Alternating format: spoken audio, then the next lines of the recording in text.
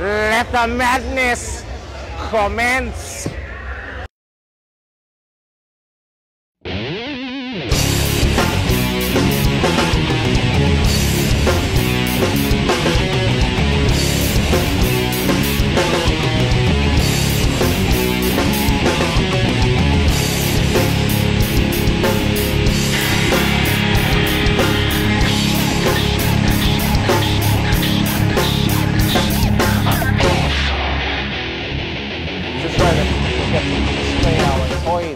Our collections, our pieces.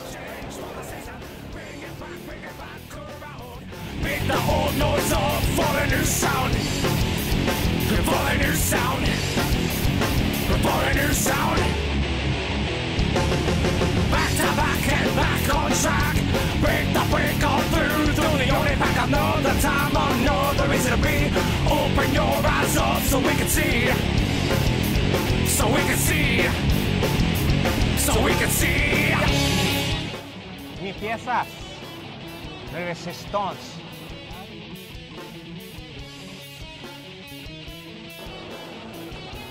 Since it's day 2, we're gonna be changing heads. Day 2 head ni James.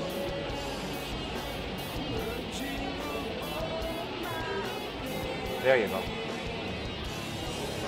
Makakanta na. Day 2 head. Good omen pa, bro. 88.3. The moment I got into the car, fucking Blackened was playing. Tapos just when we were parking, Harvester of Sorrow was playing. It's a sad Harvester of Sorrow. Man from Manila. Even got the Air Force One kicks, Pinoy version. Tapos syempre we got Johnny! What's up? Syempre. Tapos Padme. I prepared like a gnat head, but di ko na root. Gulat ako, yan yung Padme mo.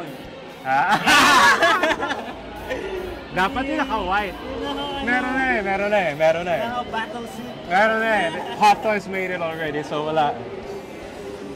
Tapos over here we got, ito, by my boy Kiko, Chainsaw Man. Ikaw, Bob, nanonood ka ba ng Chainsaw Man? No, bro. I wish. Ano ba yun?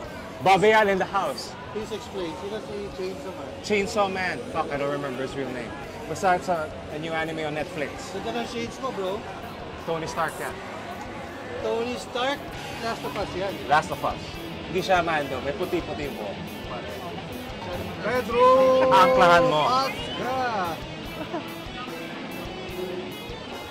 Geralt. Kulang mo si Geralt, bro.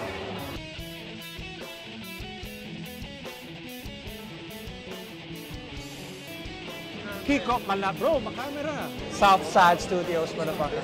My significant other in this display. Brother, how is your, ano ba, 2023 Toycon experience? Actually, it's hot here. Mainit. Mainit. Oh. Ako nga, may paho. Compared to SM last year. The venue is much bigger. And you think mas malamig, yung bakit hindi kinakaya yung aircon? Madami ba sa loob? Kanina, marami. Actually, nandun na sila ngayon eh. Nasa Cosplay event. We'll cover that too. Ano, so far may narinig ka na bang comments sa mga gawa natin? Actually, meron. Kanina, about sa, sa Metallica, movies. Seryoso? Yes, meron. Promise. Kanina pa ako nandito eh. No first day, bro, nagpa-picture. Nung nakita nila, si Pedro, pwede pa picture? Para akala mo nandun siya talaga. As in, yung mga tao lang. Sabi ko, hindi, inangat ko. Tapos picture na. That's the story. Whoever their name is. Shout out to POSK, my boys. Sir Joel.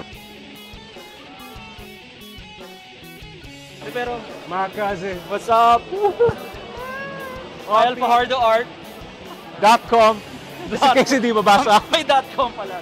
elfajardo.com. Follow, like and follow. Hashtag. May hashtag ka ba? Meron! Anong hashtag mo? Hashtag Pile Fajardo Art. Yun. Hashtag Fajardo Art.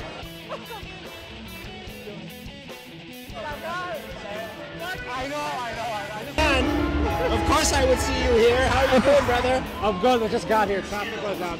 Oh man, but hey, you know what? Oh, the costumes are insane.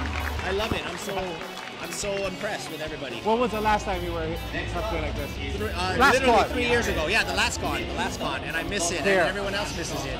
But yeah, it's good to see new stuff here, new sponsors, big sponsors like the Globes here. Yeah, they're always Globe is. They have like their own room. Ah, talaga? Yeah. I think they'll be having like one of the cast of Focus 5 or whatever. Okay, galing. Good to see you, brother. Yeah, good to see you Ikot too. tayo. Let's go see your work. Let's go.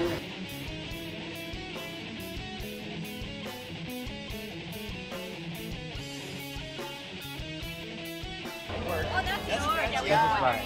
That's Francis. Right? I love that. With the you were kicks so too. annoying. With the Yeah. The dunks. Yeah. No, Air Force One. Do you know who F1. Francis M I is? was Calling testing you you. out. I was testing Calling you. you I out, was testing you. I was testing you, bro. She doesn't know who Francis M is. What? You do know. Gen Z. But still, see, that's why I do You gotta this. know. That's why I do this. Yeah.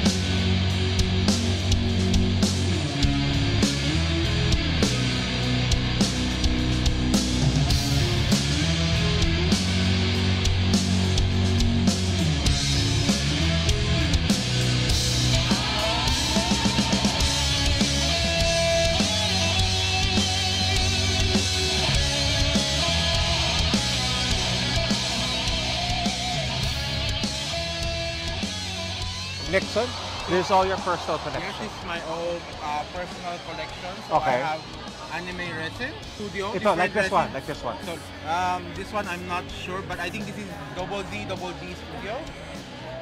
Do Flamingo. This is the one that's a little bit popular today. Which The is? Italian studio from Jujutsu Kaisen. So Gojo. Okay. It's a little bit naughty, but Ano to? Material na. Parang sa glass. glass. Puta glass, bro. Diba? Blue, diba? Parang blown glass ata. McFarlane took over toy development for DC under McFarlane Toys. So ngayon, this is the kanina we ran across mga Mattel one. Pero nakakatawa sa kanya. In between the DC, sisingit niya si Spawn. Ito, nagbayad para malabas niya. Galing ni McFarlane para. Hand Ganchillo. Yes. Madam, anong name ng ating store? Fiber Fairy Pilipinas. Nasaan yung sign nyo? Ang dandi? Eyo! Uy! Sadya siya nakakahilo na dumodoble yung paningin. Parang tignan mo dalawang beses. Some of these are made by my friends. Okay. Yung mga may tag dyan, gaya ng mga friends ko. Wow. And then, we also teach Ganchillo to the housewives of different places, most specifically in the locality of San Pedro. Nice. Okay, So, Laguna. Yes. So, some of these are also Laguna. from them. So, ayan sila. How much would this, something like this cost? This one, so all of the keychains ranges from about 100 to 150. Okay. So, depende sa difficulty, this is our best. Yung nga sabihin ko eh. Akala ko it's a guy with, you know, It's mustache. This one. Only to realize it's a birdie with eyes. Birdie. Website, ticket visit. Yeah, they can visit Fiber Fairy Pilipinas both on Instagram and on Facebook. Although we're more active on Facebook. So, tag nyo Okay. lang kami or visit our page. Yeah. Nice. Okay. Cast and paint. Diba, Madam, ikaw, ano masasabi mo about the painting? Yeah. Sa Experience. painting actually, first time ko mag-try mag-paint ng ganitong scale. 1/4 scale? Yes. Ibang-iba siya, ibang-iba yung paint ko sa ganito lang na scale. Kasi usually ang mga paint style ko is ganito. Ay, yung paint style ko is 2D. Then, tinry ko siyang gawin sa sidewalks. This is cell-shaded. Cell-shaded. Alam mo, napansin ko secret nila. If you're doing skin, gumamit kayo ng clear matte. Pang-kotse clear matte. Pag pinate mo na, pag mukha siya basa, pero once natuyo siya, sobra mo. Ito tama na eh. You got your browns, you got your green, you got your yellow, konting blue. Sprayan mo yun ng clear, mag-blur, para siya magkakaroon ng plastic. Thank you so much. We are Road 10 Studios. Galing, galing. Bakit pareho kayong Tom Holland?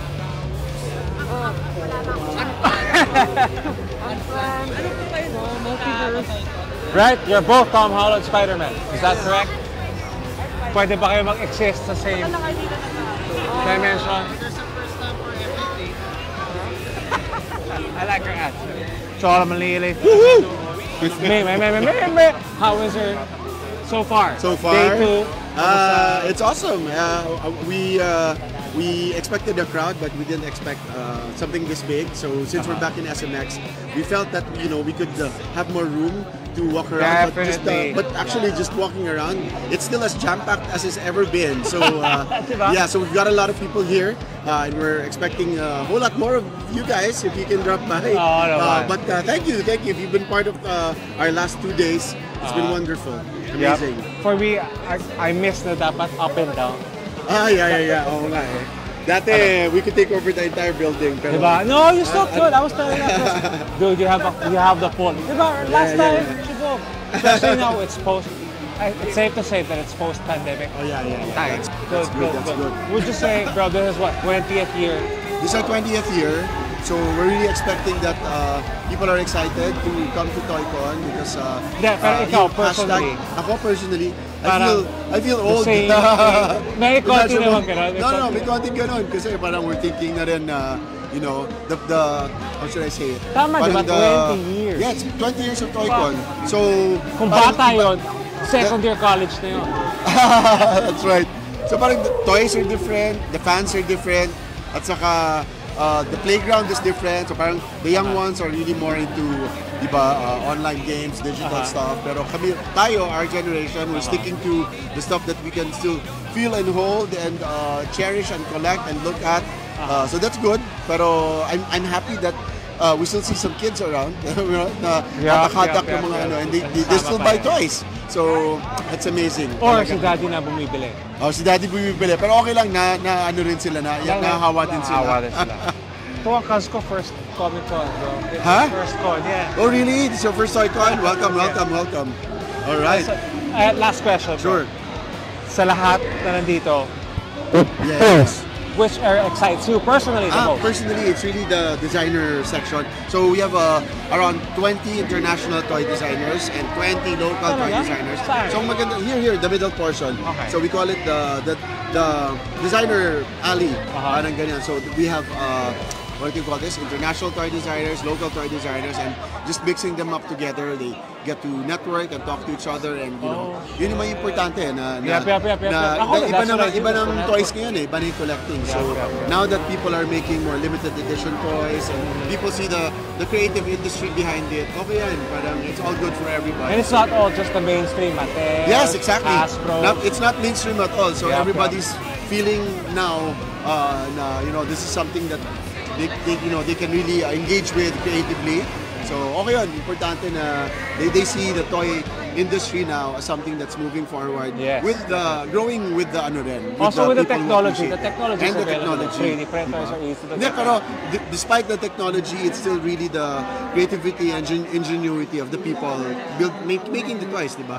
It's all art so it's all their individual expression. So yun importante para sa kanila that they're still free to create, and let people show people their work and let people judge if it's really worth the money that they're charging for it. So exciting. That's really the heart of it. Appreciate it, bro. Thank you so much, man.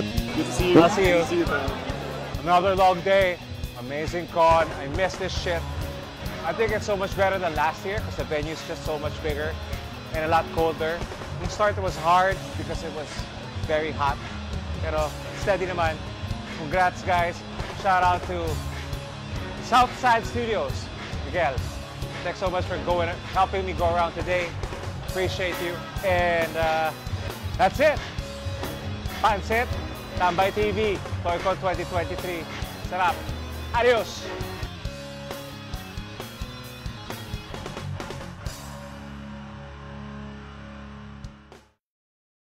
On three. 1, 2, 3.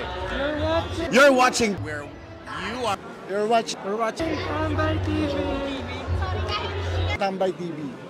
Tambay TV. Tambay TV. Tambay TV. Motherfucker.